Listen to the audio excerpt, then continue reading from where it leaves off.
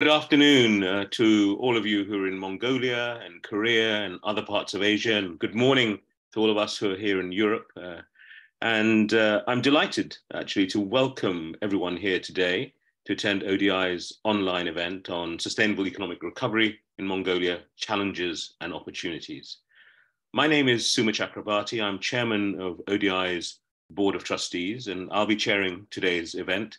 I guess not just in my capacity as chair of ODI's board, but as someone with a real interest in emerging markets and in this field. I've been working on emerging and developing countries for 40 plus years now. And when I was president of the European Bank for Reconstruction and Development, EBRD, between 2012 and 2020, I engaged very closely with Mongolia. It was one of my favorite places to visit and to work with the Mongolian authorities. I visited the country at least 3 times, I think. In fact, it was one of the last countries I visited before lockdown took over. So I think one of the key lessons, I guess, from this rather long career is the importance of market-friendly policy reform, improving investment climates to spur economic recovery and development indeed. So ladies and gentlemen, I think ODI is absolutely delighted to be hosting this important event. Indeed, I think today's event comes at a rather critical time. Mongolia's new recovery policy, which was launched in December 2021, well, it's more than just a roadmap to recover from the economic damage that was inflicted by COVID-19. It's also a key part of the government's long-term strategy to become an industrialized state. So Mongolia's new recovery policy, I think it aims to spur economic growth in a number of areas, including energy, border ports, industrialization, urban and rural recovery, green development, and importantly, public sector efficiency as well. I think it's very much part of the country's longer-term Vision 2050, which aims to transform Mongolia into a leading Asian country in terms of its social development, its economic growth, and its citizens' quality of life. Of course, 2050 is some way off, but the direction of these policies is going to really shape Mongolia's future. So they're very, very important to lock them in now and to think about them now. And if successful, these policies will strengthen the country's economy, ensure inclusive growth, and build the country's resilience in the long term. I think the emphasis on resilience is really rather important to consider. This event is, of course, taking place in the aftermath of protracted border lockdowns in COVID-19 China, Russia's ongoing war in Ukraine, 2 incidents which have, of course, seriously affected economic growth in the region and have also, of course, affected Mongolia's economy too. Now, building resilience, I think, to future shocks has to be a cornerstone of Mongolia's economic recovery. So I'm really delighted that we have so many high-level speakers here with us today to discuss these pressing issues. I really hope this discussion can improve our understanding of Mongolia's economic priorities, its reforms, and it also clarify the opportunities and challenges that come with those priorities and reforms. We're going to try and do this event in 4 parts. The first part will be to hear from our keynote speaker, His Excellency the Deputy Prime Minister, about the vision behind Mongolia's economic plan. We'll then have a brief presentation from ODI, which puts the new recovery policy into context and also introduces an upcoming report, which is going to be published at the end of this month. I'll then invite our distinguished panelists to discuss some of the key issues facing Mongolia as it navigates economic and environmentally sustainable recovery. And finally, if we have enough time, I really hope the panel discussion can be followed by a short Q&A session with the audience. So I encourage everyone who's listening into this to write your questions into the chat function. So without further ado, let me introduce our keynote speaker for today's event, His Excellency Amasaikhon Sayunbuyon, the Deputy Prime Minister of Mongolia. Mr. Amasaikhon was appointed Deputy Prime Minister of Mongolia in 2021, but he has a number of other roles as well. He's a very busy man, it seems. He's head of the State Emergency Commission. He co-heads the Mongolia-European Union Cooperation Committee, the Chamber of Commerce and Investment between Mongolia and the United States, and roundtables with countries including Britain and Canada. So we're very lucky to have a little bit of his time today, given his wide range of roles. It's my pleasure. Thank you. Your Excellency, let me ask you to take the floor. Well, first, I would like to express my gratitude to the Overseas Development Institute and the chair of its board, Sir Suma Chakrabarti, for arranging today's online launch event and giving me a floor to talk about the new recovery policy pursued by the government of Mongolia. So like you mentioned, this launch event is being held in a rather critical time, and I certainly agree with you. So during the past 3 years of COVID-19 pandemic, like any other countries, Mongolia made great strides in saving lives and rescuing livelihoods of households. Financial institutions such as the World Bank and International Monetary Fund and Asian Development Bank reported that Mongolia's post-pandemic recovery is gaining momentum. And we're quite optimistic and positive about that. A sharp uptick in our 2022 GDP reflects 4% growth, which we are expecting to continue in the upcoming years. The launching of an underground operation at the Oyu Tolgoi copper mine is, this month gives us a reason for such good and high expectations too. I could mention the Mongolian government unveiled the new recovery policy in December 2020. The initial 10-year phase of our long-term development policy, known as Vision 2050. So the new recovery policy represents almost 150 trillion or 49 billion US dollars in investment opportunity and aims to create a vibrant economy surrounded by big markets like our neighbors. So to accomplish this goal, Mongolia is actively improving its socio-economic and socio-political system at the same time. In addition, we intend to expand our economic and commercial relationships with nations in and beyond the region by forming a conducive investment and legal environment. So with the new recovery policy, we have highlighted 6 areas in the Mongolian economy, including bottleneck at the border crossings. As a result, we're working to increase our border ports capacity 3 times and total export capacity by 20 billion USD by 2030. So in the past 3 years,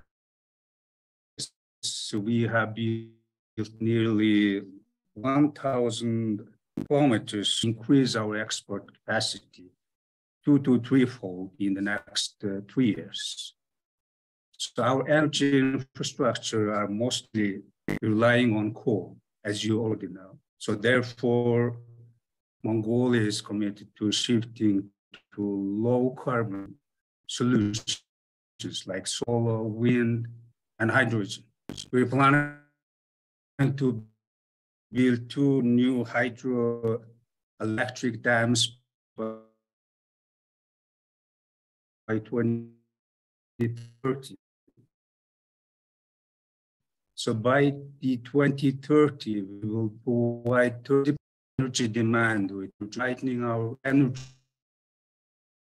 resources and transmission, distribution grids and networks. So also we aim to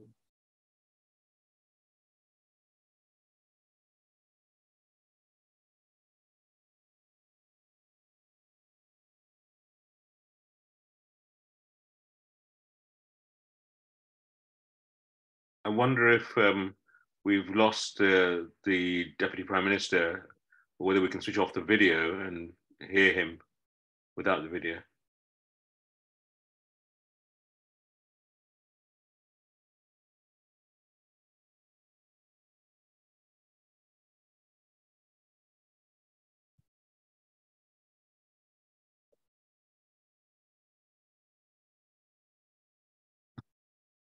Okay, I've got a message from the technical side saying it's not connection is not working right now. So I suggest we need to adapt, and hopefully we can reconnect with the Deputy Prime Minister. So maybe a bit earlier than perhaps advertised, we move to the ODI section of this event. I think we'll try and get the Deputy Prime Minister back in a minute if we can. Elvira and Elena, if you're ready, then we will probably need to do your presentation now and then try and come back to him. So as many of you know, ODI is a global affairs think tank. It was founded in 1960, and the research of ODI informs policy design. ODI also convenes leadership around the world on a number of international challenges. In particular, ODI's Global Risks and Resilience Program is very active in working to understand global and country transitions. And at the end of this month, ODI will be launching a report on Mongolia's economic transition, which provides an overview of the new recovery policy that the Deputy Prime Minister was just talking about. That report will analyze also the economic challenges facing Mongolia and highlights the case and opportunities for greening its growth.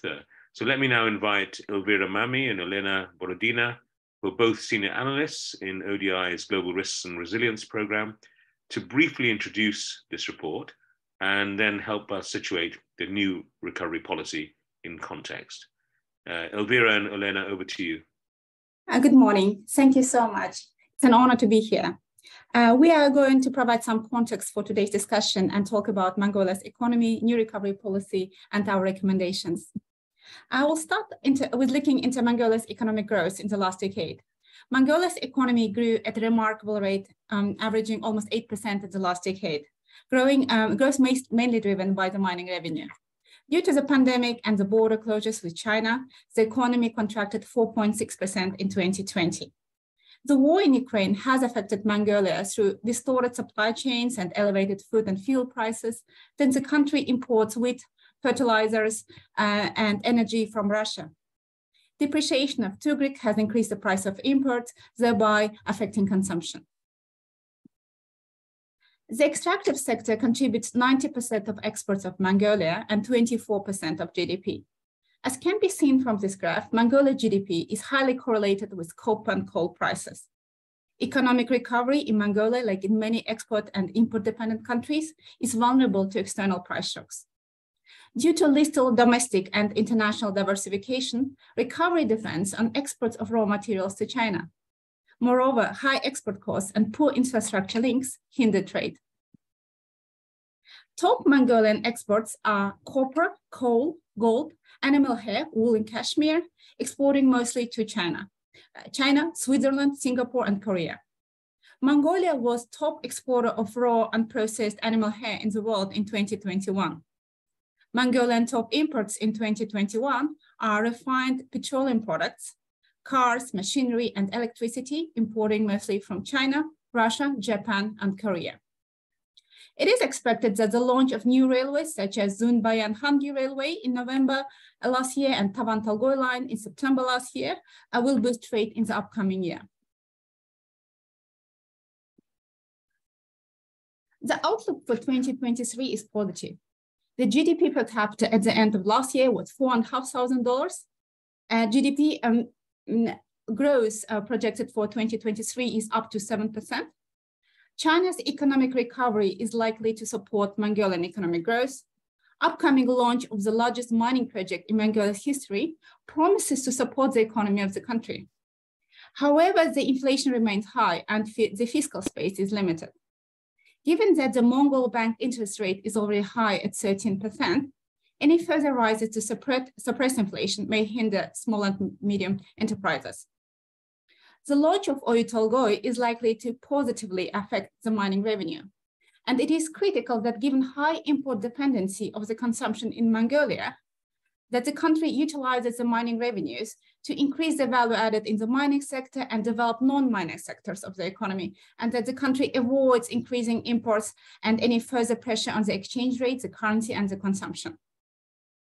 Some of the measures that Mongolia should undertake for industrial growth include upgrading of the sectors of the economy, such as cashmere and leather, increasing FDI in non-mining sectors, supporting local suppliers to the mining sector, improving business environment to support small and medium enterprises. Under the new recovery policy, Mongolia is already planning to increase the value added in the traditional copper industry, for example, by investing into smelting and refining and producing finished copper products. Improving infrastructure links and reducing export costs will also help to boost trade and support local businesses. I will now hand over to my colleague Olena, who will talk about the new recovery policy and the green transition. Thank you, Elvira, and thank you to our distinguished guests and chair for joining the discussion today. Some of you may already be familiar with the government policy to support sustainable recovery of the country.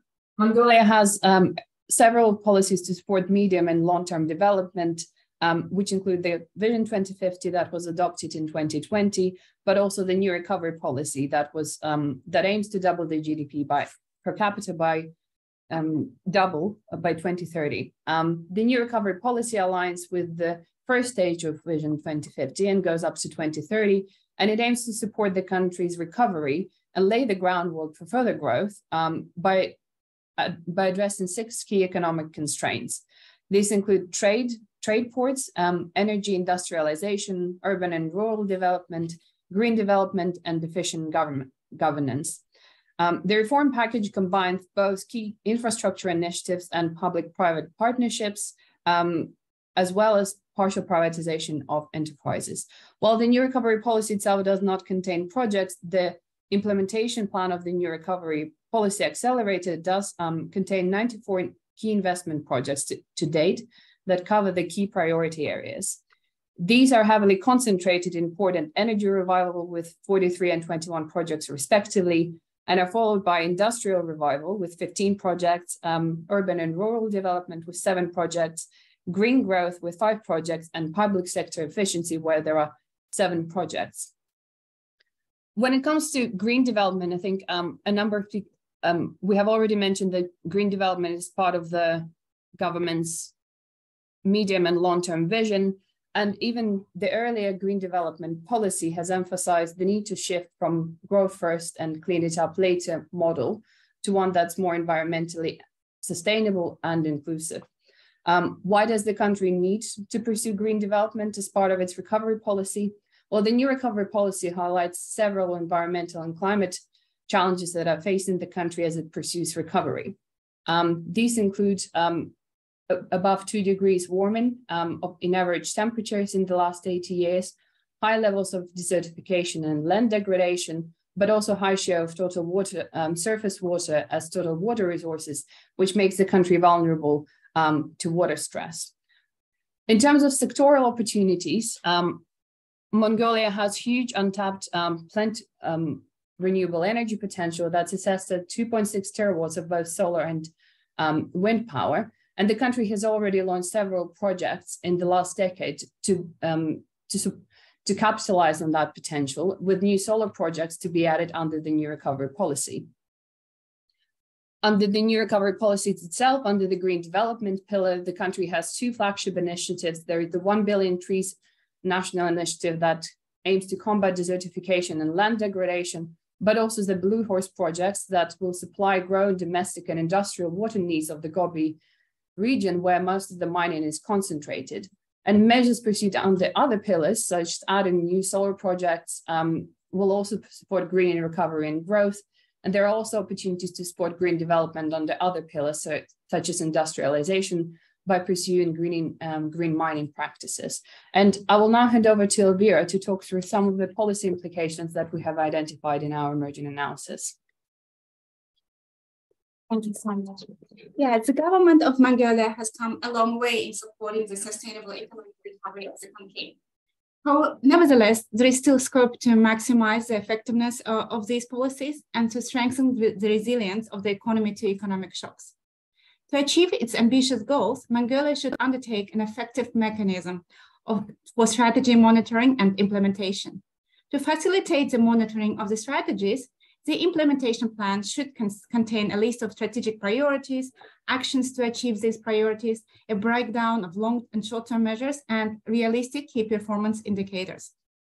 New recovery reform package efficiency will be maximized when it is supplemented by a transparent mechanism of investment project selection, access of SMEs to these projects, analysis of privatization of state-owned enterprises. Mongolia should continue to create a favorable investment climate for investors, both domestic and foreign, and to improve the business environment by facilitating business opening processes and removing bureaucratic hurdles for businesses. Government should continue implementing incentives to stimulate investment into higher value-added sectors of the economy. Among other measures, such incentives may include supporting the local suppliers to the mining sector. The country should continue to ensure that international good practices for environmental and social risk management are followed, and opportunities to improve companies' ESG practices are maximized for all future investment projects across sectors. Mongolia should continue its efforts to strengthen institutional capacity.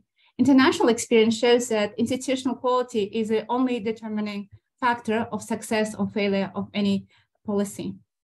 With its relatively small population, vast mineral resources, big neighboring markets, and upcoming launch of the largest mining project of its history, Mongolia can utilize its opportunities to strengthen its resilience to economic shocks of the future and to build a robust industrial economy.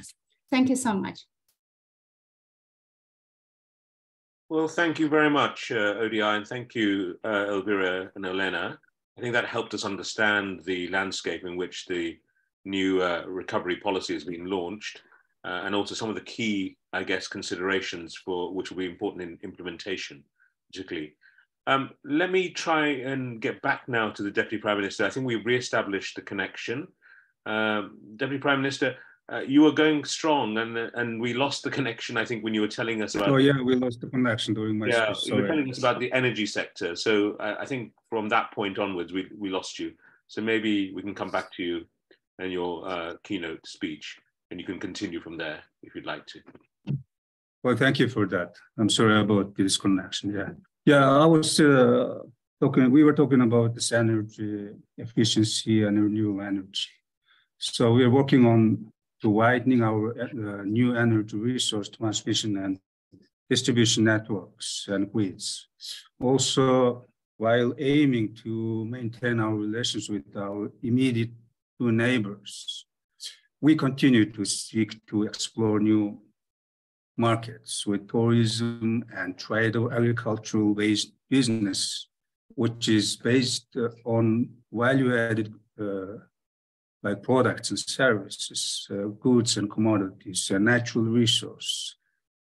Our government is taking several actions to attract foreign direct investment by denationalizing state-owned companies and banks that need investment, skilled management, and marketing of their products need to be promoted. One of them is that our government launched a 5-point campaign to fight corruption.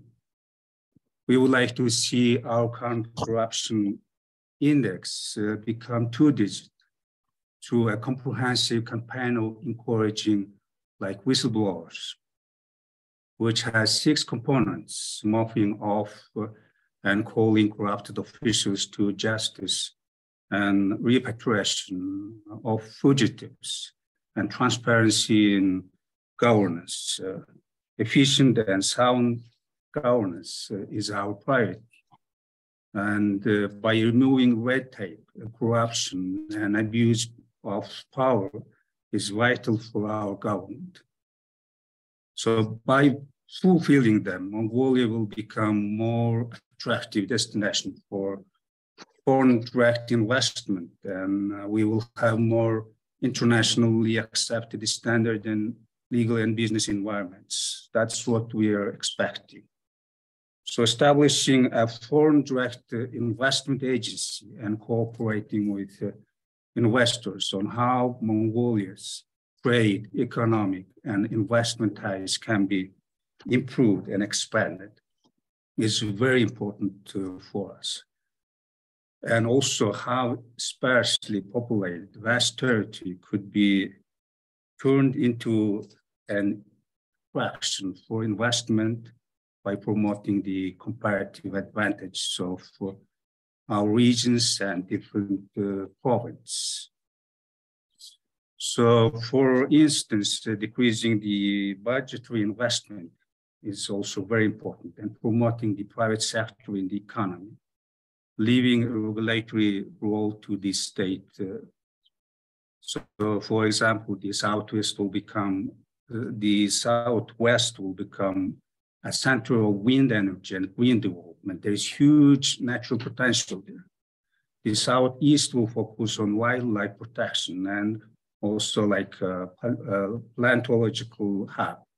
So the North will become a manufacturing hub with suburbs of Ulaanbaatar city will be turned into modern business parks with improved public transport system, and decentralize the current population of the capital city by implementing new public transportation systems, constructing bypassing highways and railways, and also constructing two model cities. It is also underway. The parliament, the government have already approved the decision, and the master plans are on the way.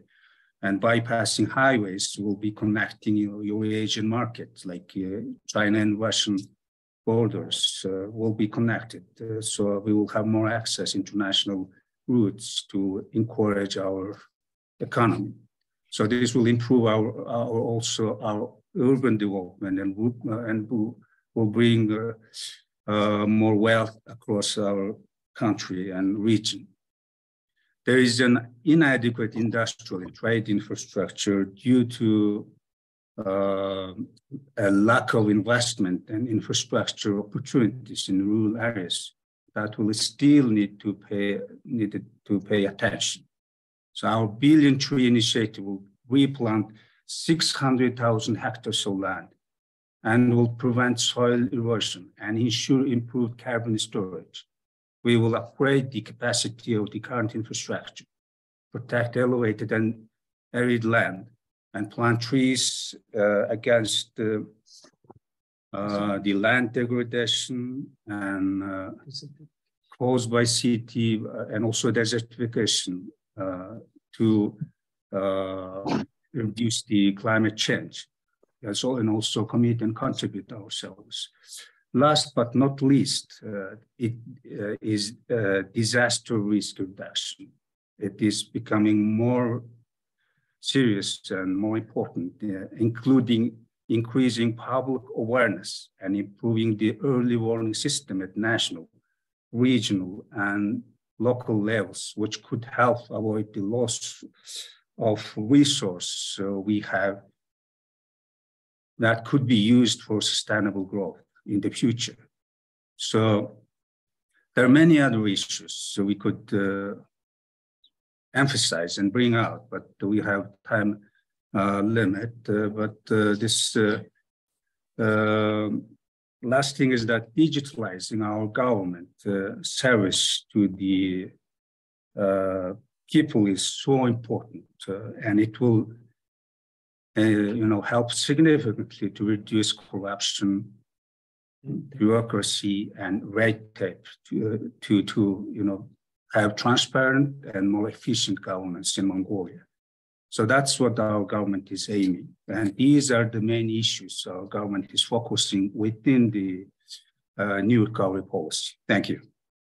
Well, thank you very much, Deputy Prime Minister. I'm so glad we re-established the connection, because that was a very rich presentation, I think, of the challenges, the opportunities, and also the commitment to drive policy reform. And I mean, I've always been a great admirer, frankly, of Mongolia in terms of both the political and the economic path that it's chosen and the way it's gone forward on that. I mean, I think what you said about renewable energy is really, really important. I remember my first visit to Mongolia. EBRD had just invested in the first wind farm in Salkit, just outside Ulaanbaatar. It was a wonderful visit, and I went to the wind project, and everything was going fine. The EBRD had forgotten one thing, which is they didn't arrange any wind that day. So unfortunately, the blades weren't moving. But it was a great project, and I think what your emphasis on renewable energy is wonderful. The emphasis on the bottlenecks at the borders, trying to fight that as well. Sustainable infrastructure, and very interesting what you said about the regional comparative advantage. Different regions specializing in different, different industries and so on. That's really important. I must say also what you said about fighting corruption, very, very welcome and really, really important. And I think one other point you didn't mention, but I'd like to mention, which is, I think, which is, I think Mongolia is a real model of a country that's, post-communist, post-economic planning. It's really gone for both political democracy as well as economic democracy. And if you look at the latest Freedom House numbers, it's quite interesting how Mongolia outranks any other country in the region by a long distance. I mean, it's a huge gap. And I admire the fact that you've tried to do both and not just one of those two major things. And I think it's a real role model to emerging markets in many ways. So we're going to move now into the sort of panel discussion. And Deputy Prime Minister, I'd like to start with you with just one question, which is about really, could you say a little bit more about how Mongolia is going to support industrialization, industrial development, particularly industrial development? What are the things you'd highlight that Mongolia will be doing in that area? Well, thank you. Like you mentioned, Mongolia is a truly vibrant and functional democracy in the region, and we are proud of that. And also we are very satisfied with what you have said. And also thank you for your support and strong cooperation in improving human rights and also the respect of law and also the other common values of democracy around the globe. So let me get back to this, your question. I will try to answer briefly. So the government of Mongolia announced the new recovery policy in 2021, which is a roadmap to industrialize Mongolia and also achieve higher growth in both the economy and other social economic sectors. So it will focus on many different areas that Mongolia will continue to develop it. So for instance, this new recovery policy, we have identified 6 areas you can find in our Vision 20, like new energy resource, transmission and distribution, like I mentioned earlier. Networks will be established, as well as having the capacity enhanced and upgrade the current and existing aged infrastructure. While coal production forms a core part of this, Mongolia is also committed to transitioning to a low carbon solutions like solar and wind and hydrogen power, and including wind development, as I mentioned earlier. The government of Mongolia is aiming to attract more foreign investment to invest in infrastructure sector in Mongolia based on public-private partnership. And we are also working to establish international financial center in Mongolia so that the foreign investors, whether it's foreign or local investors, they could all enjoy international services of business like banking, insurance, or legal or financial services at the same level where you could find these services anywhere in the world, like in London or Singapore or wherever it is. So the government's aim is very ambitious, and we're looking into increase our border capacity threefold, increasing total export by 20 billion by 2030, which is in the next coming 5-6 years.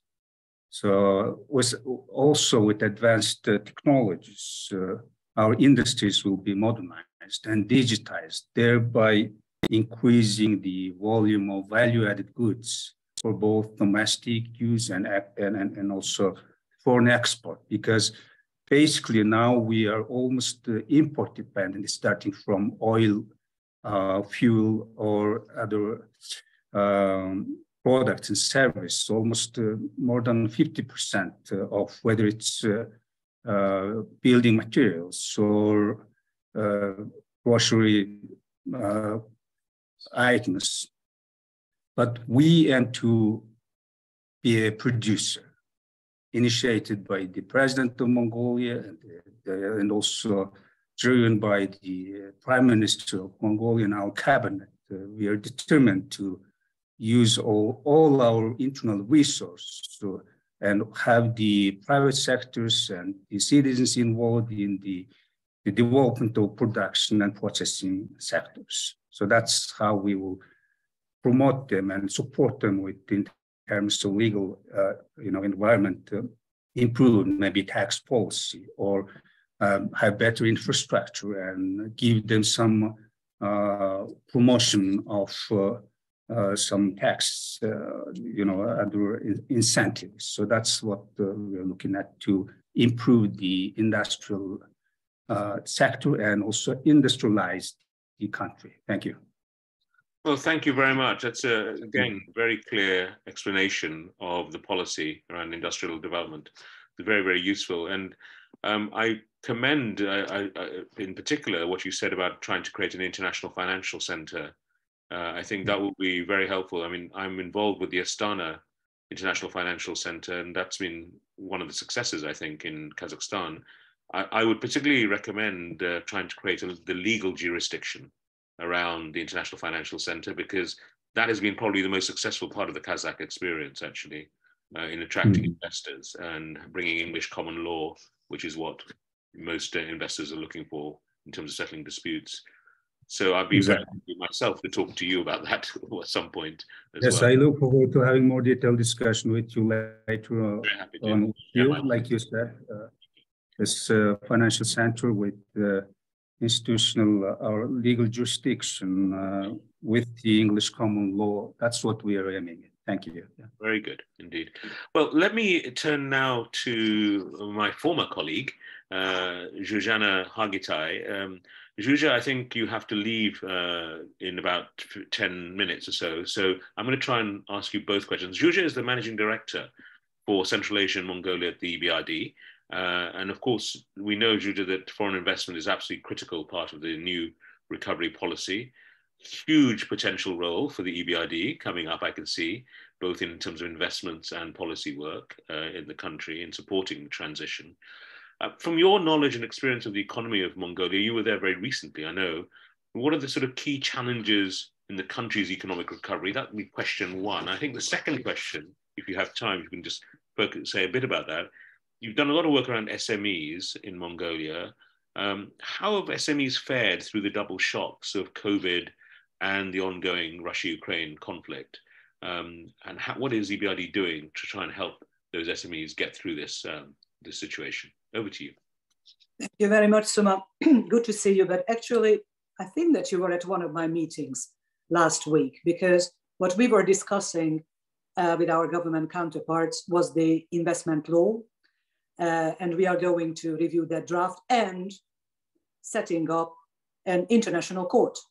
So at least in spirits, we were there where we were, when was it now, 7 or 8 years ago in Kazakhstan.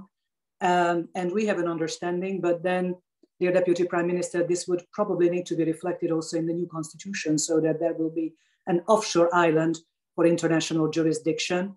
But this is one of the policy measures that the government of Mongolia is contemplating. And will be there to review the new investment law. And we would be delighted to help with setting up an international court in Mongolia to start with, because whether we are talking about foreign investment or small and medium-sized enterprises, this has been considered as one of the impediments. The courts are slow, not really reliable.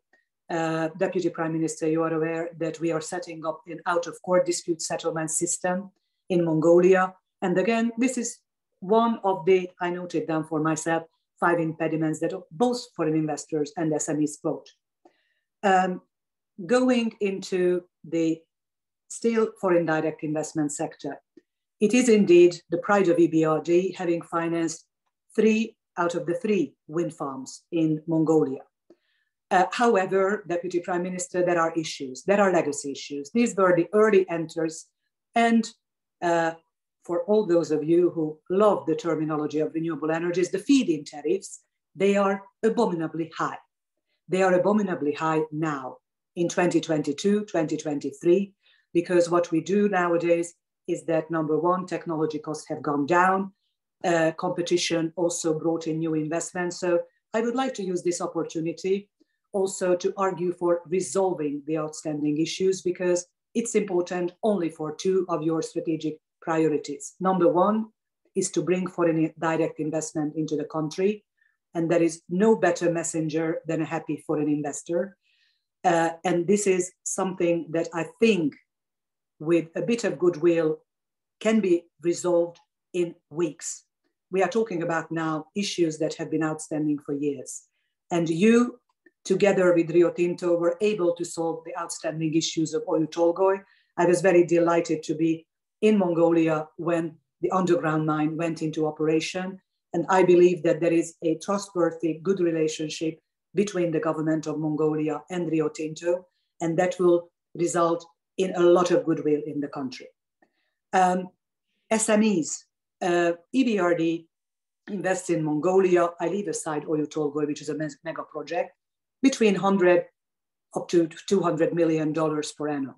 The good news is that half of it goes to support SMEs. These are credit lines.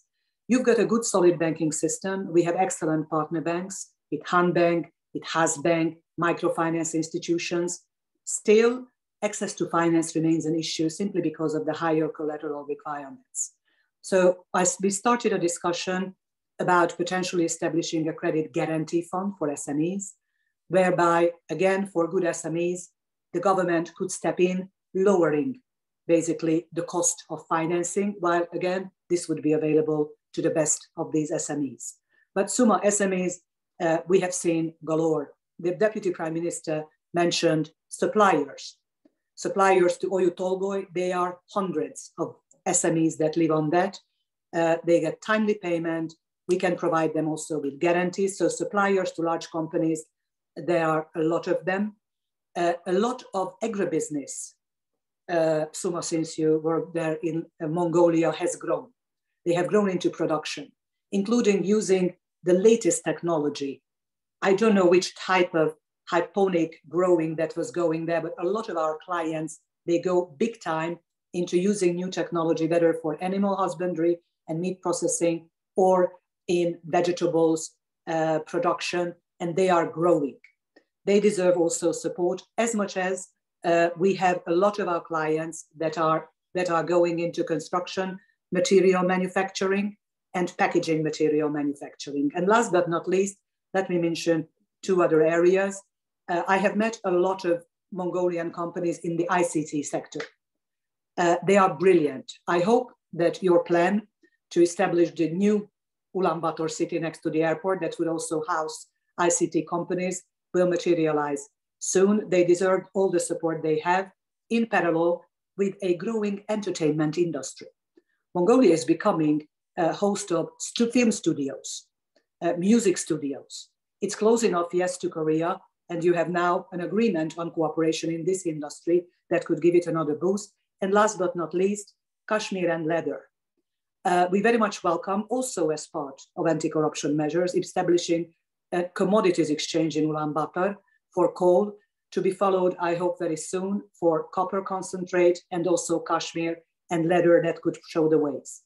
And last but not least, the issues. I mentioned already access to finance. Number 2, where we hope to do more also with the government of Mongolia, is skills for jobs. So that the education system provides curricula and trainers that make young people job ready. A lot of, especially SMEs, have complained about not having enough of highly skilled young entering their business. Dispute settlement, I mentioned already. The development of logistics is key to them because they are using, for the time being, more import products rather than export, but many of them have started exporting. So what the government is doing with the dry port development is crucial. Also, the development of the railway network, where you are hamstrung with a historic legacy, but I have seen private companies developing their own railways. And last but not least, developing secondary cities, public services. I finally managed, because we were financing it, to get on the road to Darhan. And we met with the governor of the province. A lot has been done already, but public services, starting with hospital, up to education, and then also, again, keeping the young people there and away from Ulaanbaatar traffic jam would be important, whether it's Darhan, whether it's Erdenet. These are my couple of words, including impressions from my last visit, which now was the 5th visit to Mongolia. And we have a fat investment pipeline that is still dominated by the private sector. Again, I would like to reiterate what colleagues from ODI said. We can call it decarbonization, green transition strategy. And I know Mongolia is a vigorous democracy, especially in the region that I work now, and you need to look at the elections, but the work on the strategy should start now. This is my last plea. Because again, over governments, yes, the strategy will be adjusted, but starting with a low carbon pathway for the energy sector would be highly important. And we would be very happy at EBRD to help you with that, so that what you describe, starting with resolving current issues with renewables, going into harnessing the immense potential of Mongolia for renewable energy generation, including for Oyu Tolgoi. You could stop in the coming 2 to 3 years importing electricity from China, if only probably for balancing. That can be done, and we would be there for you. So the strategy work would start now with the first tenders for renewable energy starting in the second half of this year. Thank you very much, Suma. Well, thank you, Zsuzsa. It's fantastic to hear that sort of, whole range of policies and investment opportunities. I mean, I can see that if the investment climate and policy climate keeps improving, the levels of investment EBRD and others will be able to do will go up quite clearly. There's a lot to be done, and I think that's very welcome. I loved what you said about the entertainment industry as well. That's a new one for me, and it's really good to hear about that. I can see the day will come when M-pop rivals K-pop, and we look forward to that as well. I think EBRD, Deputy Prime Minister, has great strengths, particularly in green transition. So the low carbon pathway, I think, is something that EBRD really should be closely involved in, if I can recommend that, with the Mongolian authorities. ODI also happens to be very strong in that area as well. So maybe there's an opportunity for a partnership, a tripartite partnership on that as well. Zsuzsa, you better go and catch your plane in Budapest airport. So we'll let you go. Thanks very much indeed. Let me turn now to introduce Ms. Bolorma Enkbat. Now, Ms. Enkbat is a governor. Actually, Zsuzsa mentioned the governor of Darhan, but Bolorma is the governor of Hovd province in Western Mongolia. Great to have you here with us today. It really is very good indeed. But prior to becoming governor, she served as chief of staff to the prime minister, during which time she actually led the working group which helped develop the new recovery policy. So she was right in the engine room, if you like, driving that work.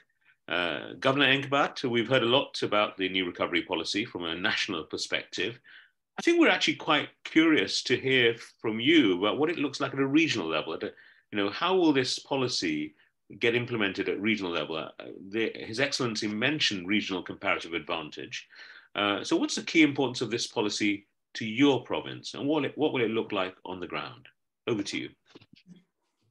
Thank you so much. First of all, thank you to ODI for organizing today's panel discussion.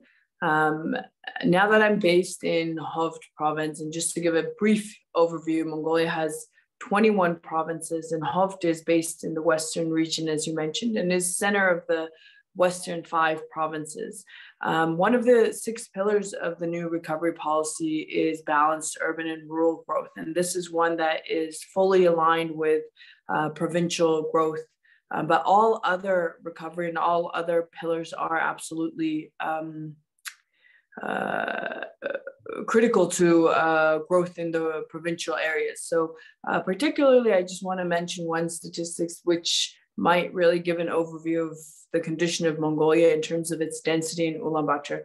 For anyone who's been to Ulaanbaatar, it's a rather urban metropolitan city, and 50% of the population lives in Ulaanbaatar, which is just 0.3% of all land mass. So half of the population is concentrated in less than 1% of the land, and 65% of GDP is produced in Ulaanbaatar. So the government's really focused on spreading this growth into rural areas. And for the Western region, as the Deputy Prime Minister mentioned, regional comparative advantages. And ours is really around connectivity and our proximity to, say, Kazakhstan, the western area of China, Xinjiang-Uyghur region, as well as Russia.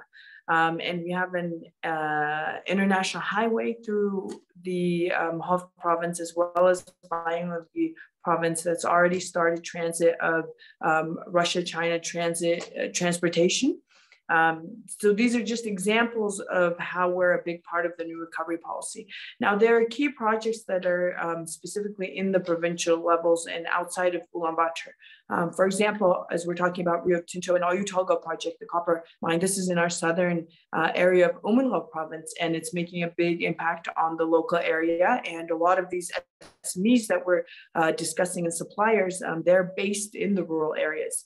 Similarly, in the Western region and specifically in Hovd province, we have one of the larger renewable energy projects in the pipeline, which is the Erdenbuden hydro plant. That's a bilateral project that's being implemented with the government of China. So this is a 90 megawatt renewable energy hydropower project, which is the largest that the country's ever built. The Setkit project that we're discussing is 50 megawatts. So 90 would be our largest renewable energy. And this, becomes the stepping stone to our next Igingol hydropower plant, which is 315 megawatts. And, these projects together will increase Mongolia's energy capacity twofold, and which really builds the idea of sustainable growth that we're talking about, a resilient growth that's a key part of all of new recovery policy. Now, another thing I want to highlight, which is key importance of this policy to Hovd as well as all other rural provinces, is the digitalization aspect and public sector productivity. So Mongolia is the least densely populated country in the world, as we all know. So in order to increase public sector productivity, the government's really given a lot of focus on digitalization and getting government services to rural areas through applications and all sorts of different models. And this is kind of giving everyone a sense of, yes, we can live in rural areas and be a part of this growth, be a part of this shared growth, and still receive government services. So I do want to highlight that the 6th pillar, which is public sector productivity, is a key part of kind of balanced growth and making sure that wherever you are in Mongolia, whether it be in urban or rural areas, you're getting the same type of government service with the same level of productivity. Thank you very much indeed, Governor. I think that was very interesting, actually, both from the regional aspects in terms of the comparative advantage, also the particular location of province in terms of trade routes and so on, and with neighbors. But I also really was interested in what you said about public sector productivity as well, that a lot of these reforms which will of course encourage the private sector growth and private sector development in Mongolia cannot really happen unless the public sector also becomes much more effective and efficient. And I think the digital agenda is very important as part of that. So thank you for highlighting that too. Let me turn now to Mandul Nyon-Mandelek. He is the CEO of the Development Bank of Mongolia. He was appointed to that role in 2021. And he's in charge of implementing the bank's long-term operational strategy and business plan. And before being elected to that role, he worked as a project consultant at the World Bank and as Director General of the Department of the Ministry of Finance as well. So good multilateral and government experience as well, very important as well. So we've heard that economic diversification is a key part of Mongolia's economic recovery plan. What do you think is the role of the Development Bank in supporting that economic recovery of Mongolia? What are the challenges that you particularly think the Development Bank should be focusing on? Hi, thank you for the introduction. So,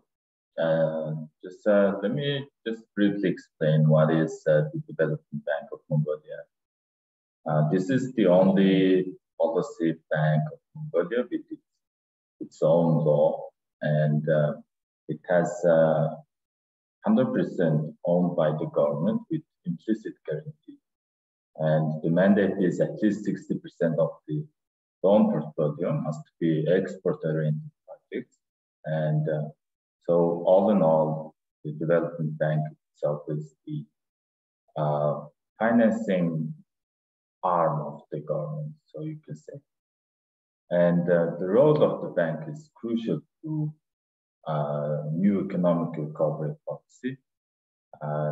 As you may know, the new economic recovery policy has about 90 key projects that the government has identified as crucial to the development of the country. And at this moment, the bank is financing 3 of these projects, and we are looking into financing more projects in the future, starting this year. The challenges, of course, is I would say 2 main parts. First would be project preparation. Preparation takes so much time in Mongolia. It's due to the complicated procedure, as well as an inexperience of the government handling this large-scale project.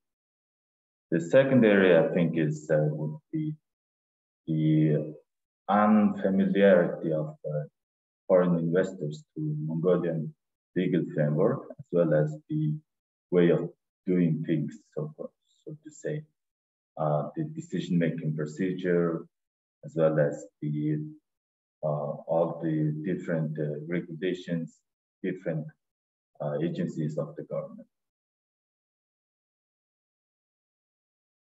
Thank you very much, actually, Mandul. That was very interesting.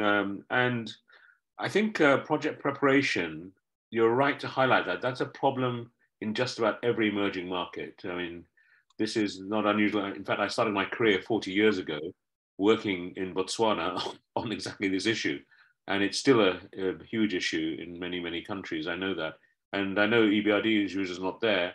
They put quite a lot of financing into infrastructure project preparation facility and so on. But these facilities haven't really quite taken off. And if we're to build the sustainable infrastructure in Mongolia that the Deputy Prime Minister talked about, clearly we've got to make much more of an effort on project preparation, I think with the multilateral development banks as well. So I think that's something we should definitely highlight going forward. And thank you also for mentioning the legal framework. That's important too, as well. Let me turn now to Ganbold Basanjayev, who is Director of the East and Northeast Asia Office for United Nations Economic and Social Commission for Asia and the Pacific, or more simply known as UNESCAP. Great to have you here, Ganbold, as well. Prior to joining UNESCAP, Ganbold worked extensively for the government of Mongolia, serving within the country in the foreign ministry, as well as abroad in a diplomatic capacity. He was most recently actually the Ambassador at Large for Sustainable Development, I believe, at Mongolia's Ministry of Foreign Affairs. So very hugely experienced individual. And UNESCAP is extremely important in terms of Mongolia's development. So Ganbold, when we talk about environmentally sustainable economic growth in Mongolia, what do you think we mean by that? And why is transition towards low carbon growth so important for Mongolia, given it's such a resource-rich country? Over to you. Thank you, David. Good evening, colleagues. Good evening, Deputy Prime Minister Amar Sakhan. Thank you to ODF for organizing this online event. It is indeed a timely engagement on Mongolia's journey to sustainable economic recovery. As we further see the developments and implementation of Mongolia's new recovery policy after its launch in the end of 2021. In characterizing what environmental and sustainable economic growth means in Mongolia, allow me to filter it through the lens of the 2030 Agenda on Sustainable Development.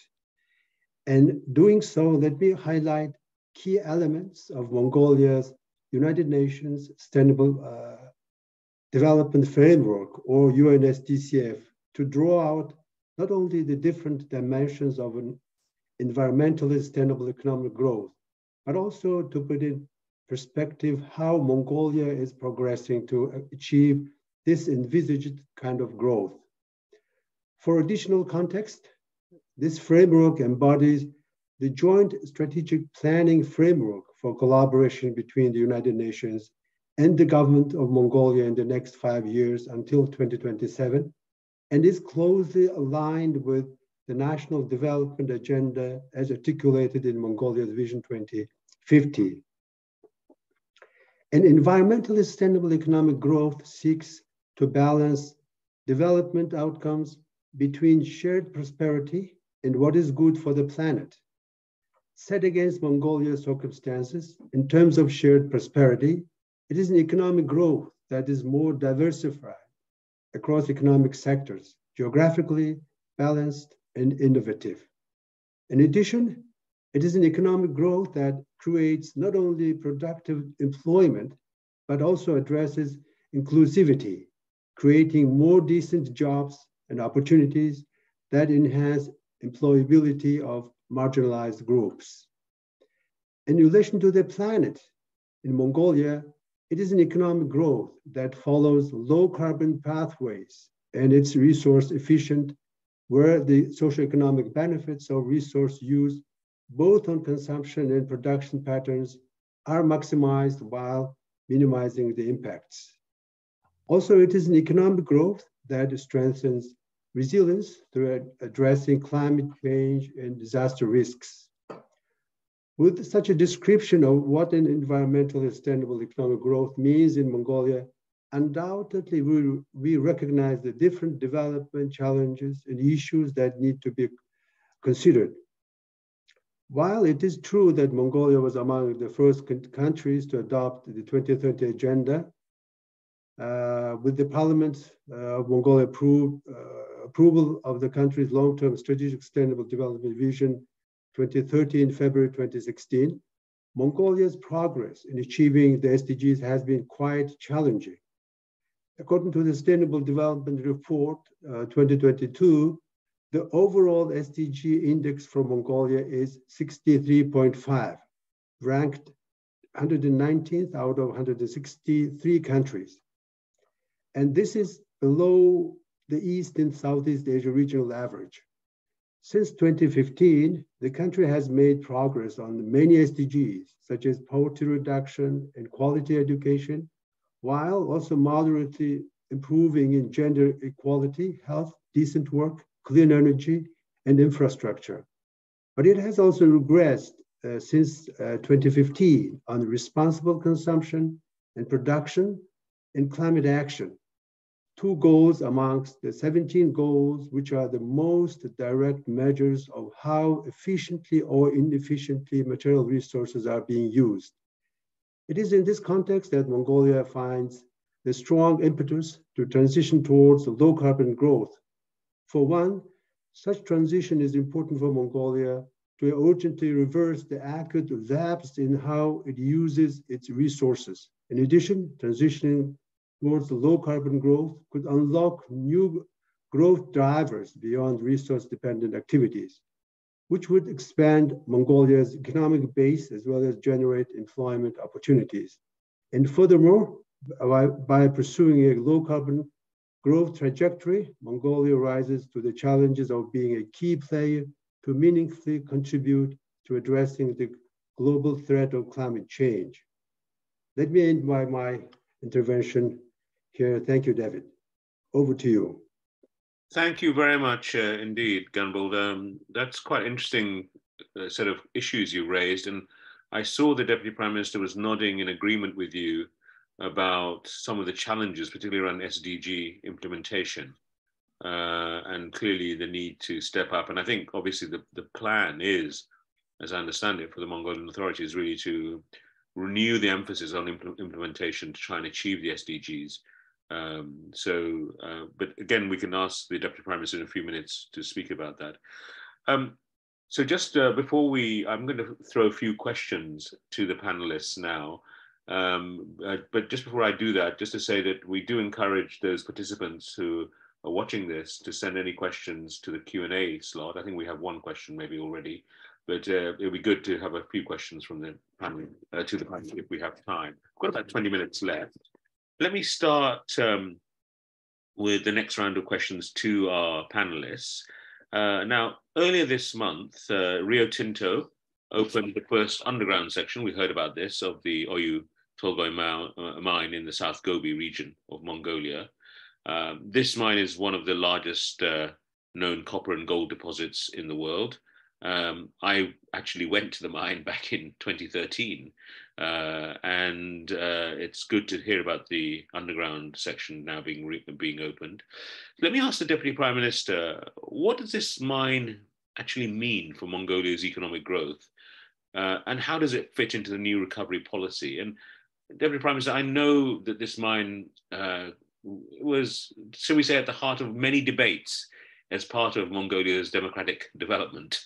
I remember the population view about it, the revenue sharing issues that came up time and again.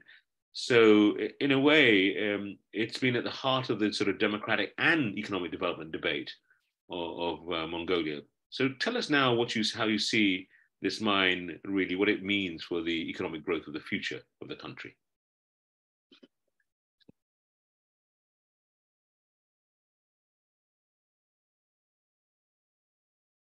Deputy Prime Minister, you're on mute, I'm afraid. Just if you can unmute yourself.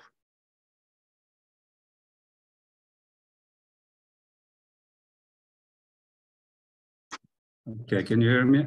Yeah, we can. Okay. Well, you've been to the site and you already know how huge this project is. So the Oyu Tolgoi, this mine perfectly fits into Mongolia's new recovery policy. The government of Mongolia attaches great importance to its strategic partnership with Rio Tinto.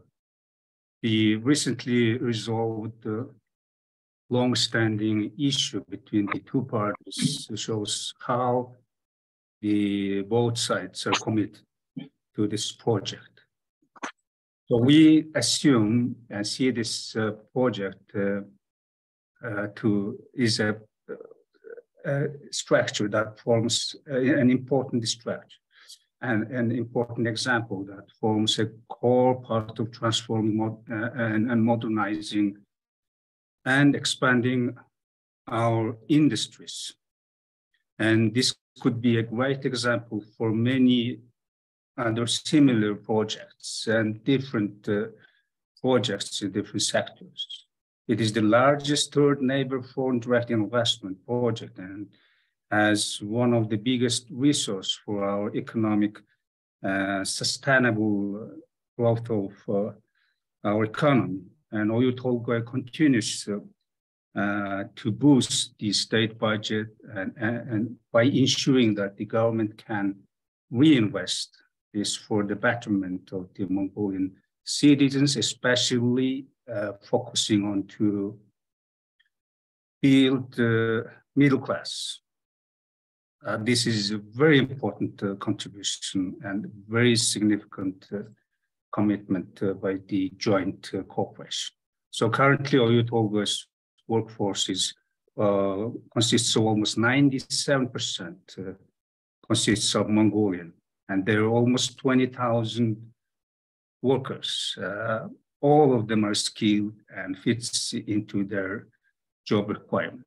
And 1/5 is female, which matches perfectly to the government's drive for more gender equality across the nation and across the industry. And there, like Ms. Hargit mentioned, there's a lot of important, raised out important issues and questions, especially supporting and encouraging SMEs. Currently, there are over 500 suppliers and SMEs supplying products and services and things like that. So back in 2022, Oyu Tolgö produced close to 130,000 tons of copper concentrate and 183,000 ounces of gold in concentrate.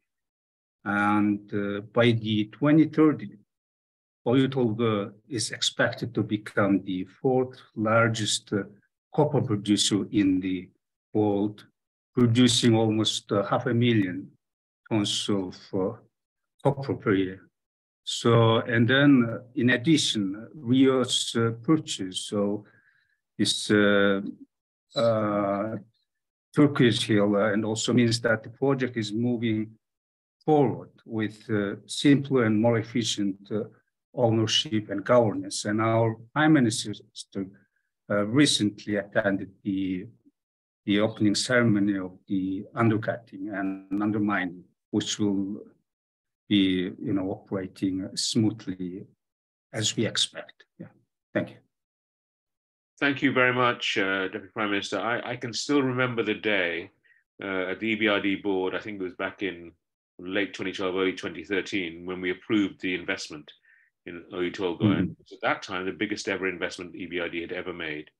And I'm really heartened to hear what you say about resolving the issues with Rio Tinto and now finding a joint way ahead. I think what you said about the emphasis on inclusion and the fact that it has quite a high percentage of females in the workforce.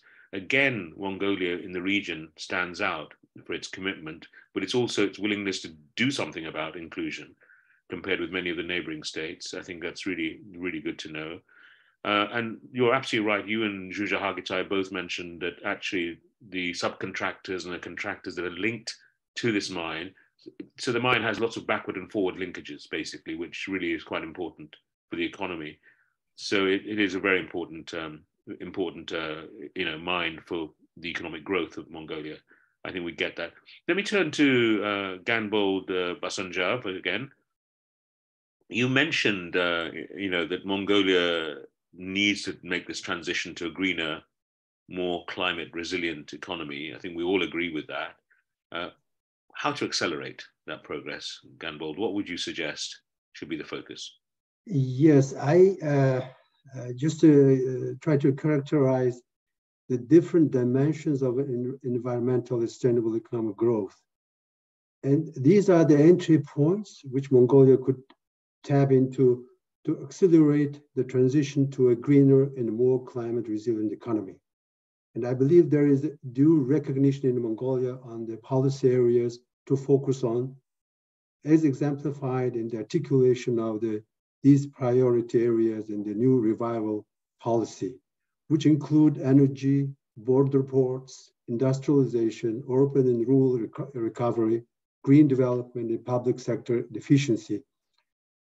With the clarity on the policy areas where to make policy interventions, perhaps of importance is to also focus on the enabling factors and supporting processes and mechanisms to ensure that these policy interventions generate concrete results and impactful outcomes. To this end, allow me to highlight 3 points. First, the need to stronger and continuous cross-sectorial and multi-stakeholder coordination. The challenges of our times underscore that issues are more cross-cutting and seldom under the purview of one policy area. As an illustration, we just have to recall the challenges and disruptions we faced during the height of the COVID-19 pandemic, when, for instance, disruptions on supply chains needed coordinated policy responses from customs, transport, health, to name a few. While the sectorial focus is clearly defined, on-the-ground implementation of policy interventions require a more concerted efforts across sectors. And this is something which needs to be strengthened and sustained to avoid unwanted externalities. In this regard, utilizing intersectorial, interministerial coordination mechanisms could help in facilitating stronger coordination within the government. Second, the policy challenges are indeed multifaceted and multi-level, and governments are facing these challenges armed with limited resources. So there is a need to prioritize or draw up a coherent sequencing of policy interventions. Surely, this is not a straightforward task, and the government could not do everything all at once. And this is where partnerships become key, including through public-private partnerships. Third, in accelerating the transition to a greener and more climate-resilient economy, both efficiency and equity considerations should influence how policies are steered. Again, seeing through the lens of sustainable development, leaving no one behind, is a key guiding principle of the 2030 Agenda. Reducing the inequalities and vulnerabilities that undermine the potential of individuals should be at the core of chosen pathways of economic transition. So let me end my intervention here, David. Back to you. Thank you. Thank you very much indeed, Ganbol. That's very helpful. And again, this theme is coming through in many of these present comments that people are making, the panelists, that we have a really good strategy. What we really need to focus on is implementation. That implementation is, this is a common issue from everything people have said. So that's a good takeaway for all of us. Talking about foreign investment, if I can ask Mr. Niam Delek, why should investors be interested in Mongolia? What makes Mongolia special? Because investors have choices. They don't necessarily have to go to Mongolia. Why should they choose Mongolia? And what are the opportunities you see in the new recovery policy to excite foreign investors to come to Mongolia?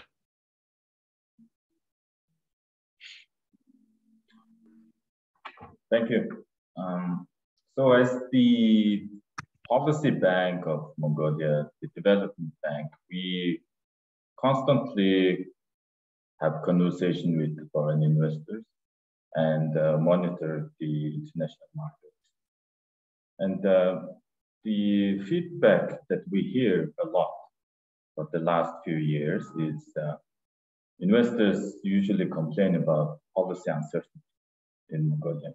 And they talk about a policy sudden change once after the election, and the conversation stops and we have to start again anew on all the major policy points. So from my perspective, the crucial point of the new recovery policy is that it raises this policy uncertainty.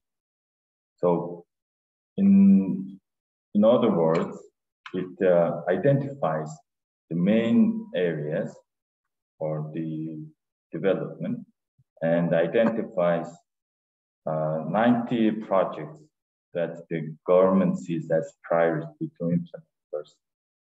And the bank has did a preliminary analysis on all the projects. About half of them has a social element. The other half has could have some financial feasibility potential. And some of the projects have a very high IRR, internal rate of return, even reaching 50, 60%. But usually it starts from 15% to 20, 30%. So as the frontier market with the economic growth inbound, we think that the new recovery policy projects have a unique rate of return for investors, and that's what we try to communicate to the investors. Well, I think that's if I was a foreign investor and I heard what you just said about the potential IRRs, I'd be getting on the first plane to Ulaanbaatar tomorrow, or even not today. That's fantastic opportunities. Clearly, advertising, marketing, all of that is going to be really important. The road shows to foreign investors, really important. So a lot of good stuff there. Let me now take one last question to Ms. Enkvat. What do you think is a key challenge for sustainable recovery in your region? If you were to pick one thing in your region, in Hof province, what would you say is the thing to focus on for recovery? Mm-hmm. I think we've heard about sustainable recovery from kind of the climate and environmental angle of it, but the kind of intention behind the new recovery policy aimed at, Minister alluded to in terms of discussing the Oyu project. So I think really when you talk about what sustainable development and recovery is, it's really shared prosperity, shared growth. And especially in the rural areas, I think the biggest challenge to that is, while there is growth in GDP and in nominal numbers, making sure that the middle class really takes part of that growth. That's, I think, probably the biggest challenge that we're seeing. And it's not growth just in urban areas, but it's increased growth for all. And that's really going to be the basis for sustainable recovery, even from an environmental and climate perspective. Because, just a basic example, if one doesn't have income or a job, they're going to easily get into, say, logging. So, all environmental projects now go together with livelihood projects and really increasing prosperity and shared growth from even a climate and environmental perspective. So, from my perspective in the provinces and rural areas, I think the biggest challenge is making sure that the growth that we see from the new recovery policy is really shared growth.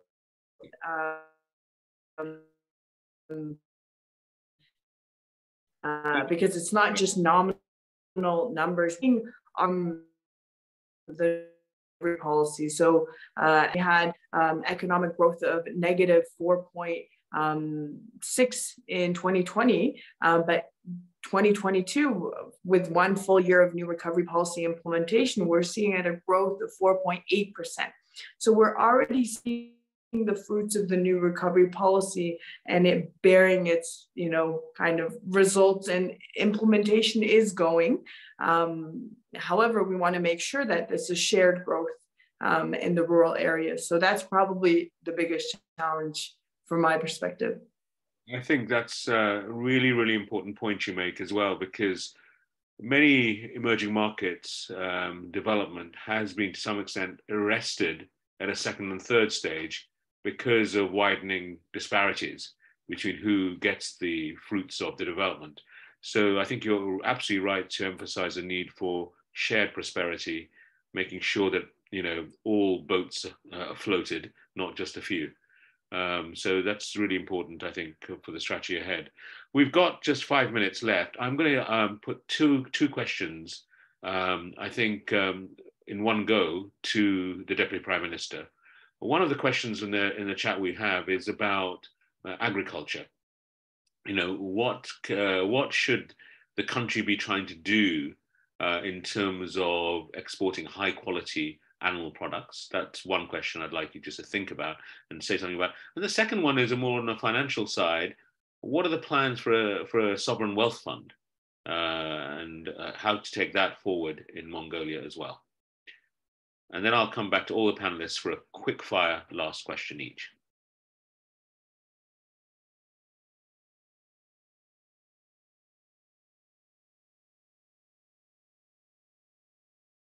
DPM, you'll need to unmute yourself. Yeah, thank you for your question. What we need to do to support and develop our agricultural sector is to first adopt new and advanced technologies and improve our work skill of the people and experts in this sector, and support them with soft financing and flexible funding. So those are the three things to support them efficiently. That's the key three issues. And of course, there are many other things need to be solved, including having better legal and investment environment. But we do have very strong platform here and all the resource here with vast territory and natural resource, including this, whether it's fertilizers or fodder or hay or everything can be grown here, including the vegetables for export. Number two, the question was Sovereign Wealth Fund question. Yes, Sovereign Wealth Fund. We have this, our government actually been working on the draft law for the last 2.5 years, since its establishment back in 21. And we have our draft of new law of foreign sovereign funds ready in our hand. And we have everything set to be submitted to the parliament, and hopefully we will have it reviewed by the parliament during the spring session and approved. And at the same time, we are working to improve the efficiency of the state-owned corporations and mining companies like Ernest Mongol or ETT or OT Mongolia.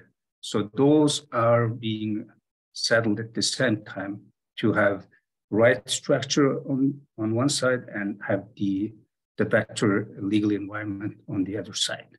And combining these two, we will be able to realize our ambition and goal to implement or set up the national sovereign fund. Okay. That's a very good plan, and look forward to the development of that to see the National Wealth Fund being created. Now, panelists, we have precisely 2 minutes left, and I'd like you all to be extremely brief. And I'm going to ask all of you. I'll come to the Deputy Prime Minister last. I'll start with Mandul, then Bolorma, and then Ganbold, and then I'm going to ask Olena and Elvira as well, and then the Deputy Prime Minister. What's your top hope for 2023 in Mongolia for this year? What's the most important thing you can think Mongolia should be doing? Mandul. I think on the back of a strong economic rebound and successful exit from COVID, I think 2023 would be the turning point for Mongolia in terms of economic development. And I would say that we are back in business. Great, good answer. Thank you. Bolorma. Great. I think 23 is going to be continued recovery. New recovery policy is going to be second year in implementation. EBRD's forecast is economic growth of about 7%. And EBRD was actually most on the point on for last year's growth. So I'm going to trust those numbers for 23. The government's continued work against corruption in the middle class is going to be a key part of the new recovery as well for 23. Great, thanks, Bolorma. Gambold. Yeah, absolutely. The year 2023 is yet another year of opportunities for Mongolia. More importantly, together with the rest of the world, the year marks the midpoint of the journey to achieving the 2030 Agenda on Sustainable Development. And Mongolia is marking this milestone year by undergoing its second voluntary national review, having done the first in 2019. With this review, Mongolia is presented with the opportunity to assess its experiences, including successes, challenges, and lessons learned, and seek ways to strengthen policies and institutions of governments, and to mobilize multi-stakeholder support and partnerships for the implementation of sustainable development goals. From our side, at the United Nations, we have always reiterated our readiness as Mongolia's trusted partner in achieving the SDGs. Thank you, Suri. Thank you very much, Gambold. Well, Elvira and Olena, what's you hoping for in 2023 for Mongolia? Thank you so much. Given the launch of Oyu Tolgoi mine in Mongolia, I really hope that Mongolia utilizes this opportunity to strengthen its resilience, to increase self-sufficiency, and to reduce imports. Also, it is very important that Mongolia supports its population against inflation, and the consumption is also very resilient in the country. Thanks very much. Olena? Oh, thank you, Suma. I think from my side, I really hope that there is a big push forward on the renewable energy. It's a priority for the government, it's a priority for the development banks, both EBRD, ADB, but also others working in the country, and it will also help to support Mongolia's industrialization and other objectives, as well as its climate ambitions. Okay. Thanks, Olena and Elvira. Thank you very much. And so, Deputy Prime Minister, what do you hope for in 2023? You've got so much on your plate. Well, the strong effort and commitment of our government have ensured that 2022 our GDP grew by 4%, when many analysts forecasted the growth of just over 2%. But the GDP growth in the first quarter of 2023 was 10.2%, which put us back on track. And we really hope that this will continue. And we really hope that our economic growth will bring better living standards for our people in 2023. And we will continue to work and fight day and night for stronger economic growth by implementing the new recovery policies, so that our future prosperity is shared by all the people nationwide. So perhaps the most exciting prospect for Mongolia in 2023 lies within also tourism, because we have announced that the 2023 to 2025 will be the years to visit Mongolia, and we aim to increase our tourists up to 1 million in this year. So there are many optimistic forecasts and goals. Thank you. Thank you very much, Deputy Prime Minister. Well, I hope we at ODI can be more than tourists. We will continue to engage with you, but we'll also enjoy the country as well when we come to visit as well and to work there. But I think you're absolutely right to stress the centrality of economic growth. That's absolutely right. Thank you for that. So we've come to the end of today's event, but let me just pull out 3 or 4 key points from the discussions we've heard today. First of all, I think diversification and industrialization are key for Mongolia to affect that sustainable economic recovery in the long term. You know, you have the R in NRP. It may stand for recovery, but another key word that we've been hearing throughout the discussion today is resilience as well. And building resilience to future shocks, I think, is of course at the core of Mongolia's NRP and Vision 2050. And I'm heartened from what I heard today about the work that's underway to build a stronger and more diverse economy. Second, we heard also how critical Mongolia's economic recovery and growth the measures to support its green development agenda. And we've heard very promising signs from all the speakers about how that's going to take place. And I'm really encouraged by that as well. And third, you know, I think we've been talking about Mongolia today, and I mentioned that I started my career in Botswana, and some similar issues about, you know, economies that are reliant on natural resources. What do you do in this situation? And particularly those economies have been particularly badly affected by events in recent years. It's great to hear Mongolia is on the recovery path and actually is doing better than the forecasts, actually, which is good news. But I think the direction that Mongolia's economic recovery takes is going to have a wider impact on emerging markets, on other natural resource dominated economies in the region, but also beyond the region, actually. And because they all need to adapt. And I think it's always been interesting for me how Mongolia has always thought about this and focused on this. And I think you will be a benchmark for other countries in this respect. Fourth and last, but not the least, you know, we're all very good in the ODI or in the Mongolian authorities, government, and or in many countries at thinking about the strategy. We know what we need to do. We just need to do it. And implementation is yes, crucial. And we all know this is where everything, when the rubber hits the road, as they say, that's what it really matters. So we need to implement. And that's really important for Mongolia too. So let me thank our speakers for taking the time to be with us today. Thank my colleagues at ODI for hosting us. And finally, a warm thank you to all the participants, over 50 of you who joined us today.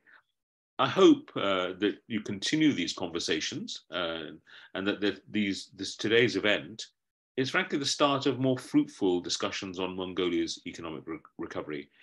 We at ODI, Deputy Prime Minister and colleagues, we at ODI will remain engaged with Mongolia. I would personally love to be more closely engaged with you. I think the country deserves all our support. It is a beacon of both democratic and economic development. And I really wish you well in the future and what you're trying to do. Thank you all very, very much for attending. So much. Bye-bye. Thank you from ODI. Thank you very much. Thank you. Bye-bye.